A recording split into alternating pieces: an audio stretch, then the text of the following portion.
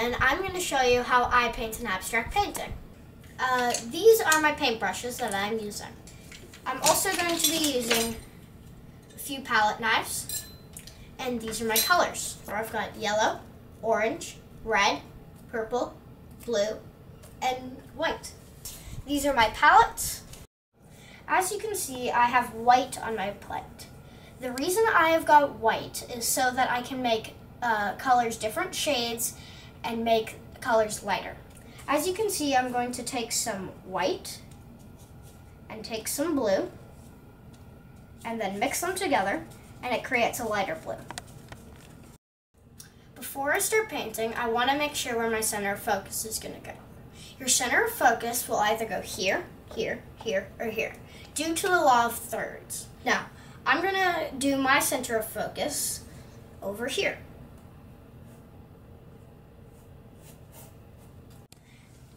Now I'm going to finish my center of focus, so I'm going to put some red by my blue. They're also opposite sides of the color wheel, which means that they go very well together. Now you want to put a color in 3 different spots. So I think I'm going to put some more red up here, and I'm going to save the 3rd spot for when I've done a little bit more so I can see where I want to put it. Right now I'm just trying to add a little bit of detail to try to make it pop a little bit more. I think I'm going to put some of this stuff over here. I've made a lighter orange, which I think will go good by the center of focus in here.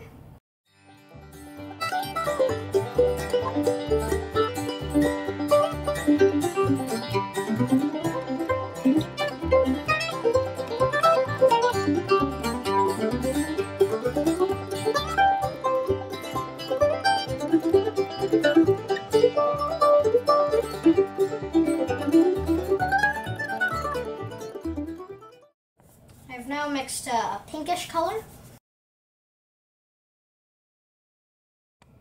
So now I'm going to put some yellow into the picture.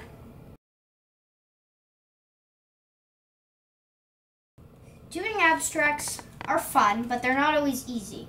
You still have to follow the rules of composition, and you still need a center of focus. So there is such thing as a bad abstract. And the way that you can tell that you have a center of focus is if the first place that your eye is drawn to, that is your center of focus. And you don't want it to be here. You definitely don't want it to be the corners, and don't want it to be the middle. Those are the worst spots for your center of focus to be.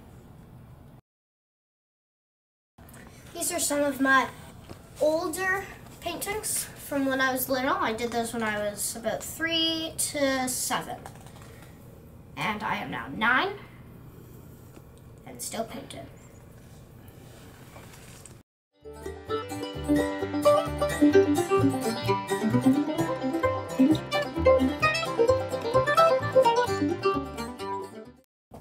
And always remember to blend your colors into the other colors. Because if you don't, it will just look like a color with another color and another color and another color. Also, if you blend them, it gives you soft edges, which looks very nice.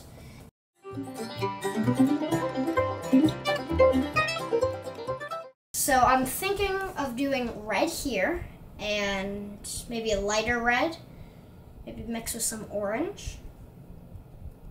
Yeah, I'll try that. Every now and then you do need to just spritz your paint, give it a quick spritz so it stays moist and you can reuse it, you can use it again.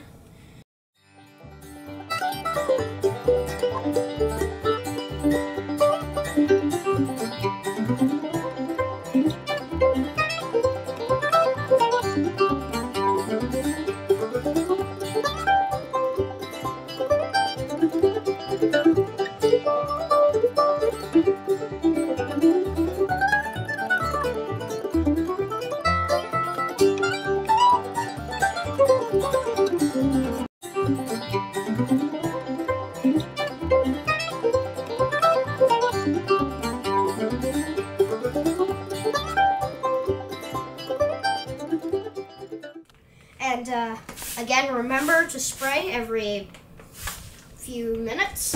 And remember to keep your brushes, when you're not using them, in the water, so that the paint doesn't dry up and you have to go out and buy new brushes. And for up here, I'm thinking about doing an orange.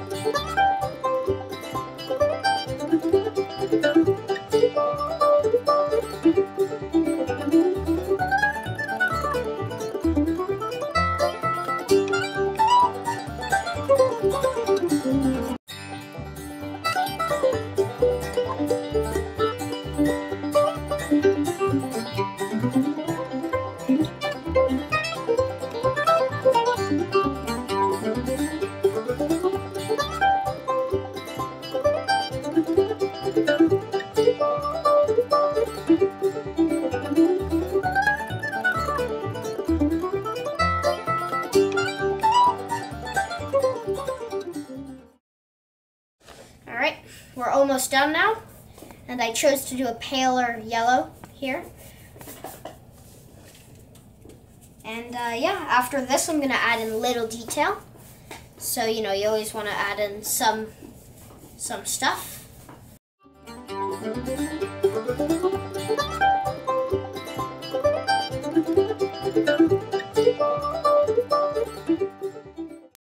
Now that we are done all of the major shapes, it's time to do the little details. That's where your palette knife comes in handy. If you put paint on here and you put it up against, you can make nice choppy patterns. If you put some on the top, you can even make it nice pointy.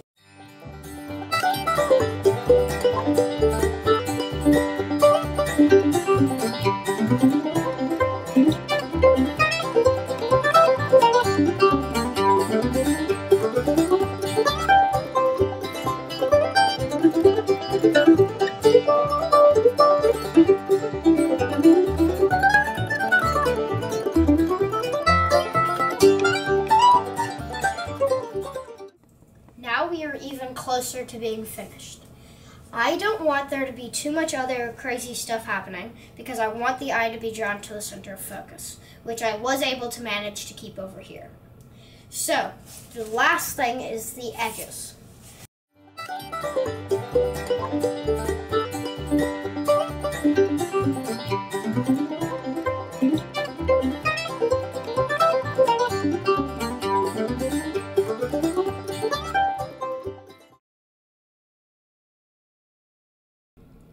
Goodbye, and thank you for joining me on this tutorial on how to do an abstract painting.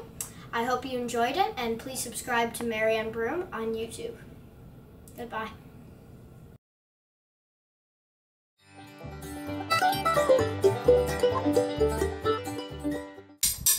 Hello, I am Kade Medallia. I'm here to show you how to paint an abstract. I forgot what I was about to say. Goodbye. Okay.